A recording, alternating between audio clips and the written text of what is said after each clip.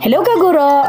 Today we have a simple tutorial on how to crop photo and remove photo background using PowerPoint. Sa mga hindi pa po nakakaalam kung paano gawin ito, tara!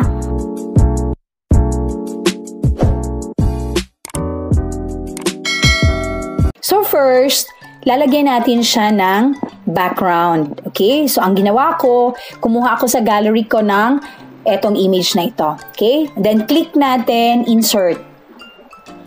Then click next, click pictures. Okay? Kukuha tayo ng picture na ipapadikit natin dyan. Ayan. So insert. Okay, pansinin nyo po may white background siya. So aalisin natin yan. Click natin, format, and then remove background. So automatic yan ang lalabas. So ika-crop natin yan. Adjust natin. So kung anong gusto mong image na lalabas, yun ang i-crop natin. Okay? So, adjust lang natin.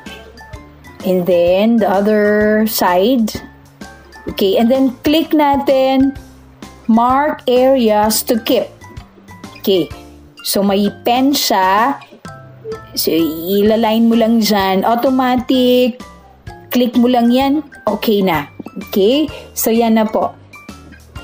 Okay, so naalis na yung keep changes. So automatic yan na po ang lalabas. Naalis natin yung white na background, 'di ba? Madali lang. So adjust natin siya. Ayan. Pagkasyahin natin, diyan. So thank you so much po sa may-ari ng picture na ito. Hindi po ako 'yan. Kaibigan natin. So anyway, nagpaalam naman tayo. Thank you so much sa iyo.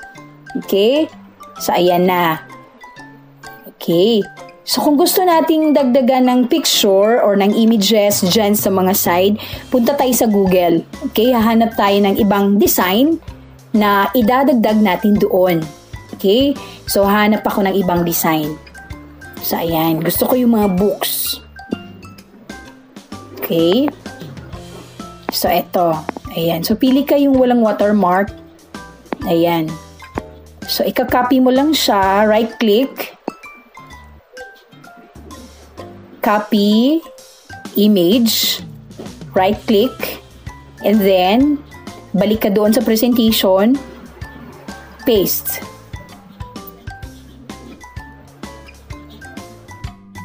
So again, may background na white ang ating na-copy na picture from Google.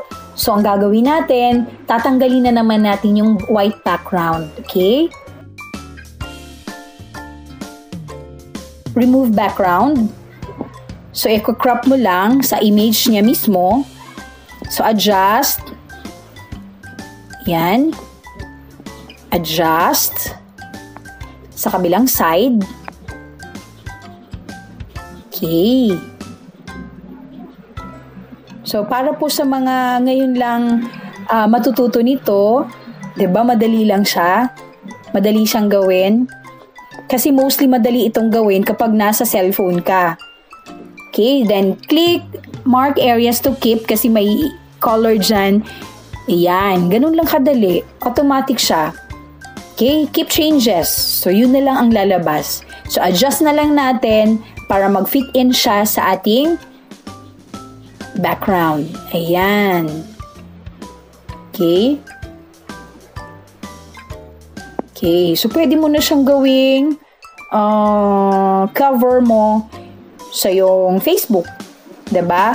Or kung gagawa ka ng YouTube channel, pwede kang gumawa nito. Ayan, kukuha ka ng subscribe, copy image, tapos ipapadikit mo na naman doon sa presentation. Ayan.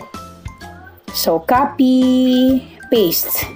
So, paste natin. Again, may white background na naman siya. Madali lang yan. Siyempre, madali na sa atin kasi marunong na tayo, 'di ba? Ayan. So, balik tayo. Format. And then, click remove background. Adjust natin. Crop tayo. Tapos, ayan. Crop.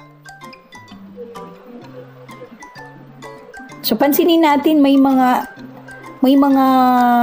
color na hindi Ayan. So, isa-isahin mo talaga siya. Mark areas to keep. Yun lang yung ipipindutin mo. So, ito, pwede mo lang siyang bigyan ng isang line. Ganon lang kadali. So, the rest, kung may mga natira pa, pindot-pindot na lang. Ayan. Okay. So, sa side, dito pa. Ayan. Okay, konti na lang. Dapat talaga may patience ka kapag gumawa ka nito, no? Okay. Yay! Done! Okay. Keep changes. And then, that's it. Ayan na. So, adjust mo na lang para ma-fit in mo dyan sa yung background. Okay? So, meron ka ng cover mo sa yung YouTube channel. Okay? Diba? Madali lang. So, that's it po, kaguro. Maraming salamat. Sana may natutunan tayo. And please, comment down below kung ano pang mga videos na gusto nyong gawin namin. Thank you so much po.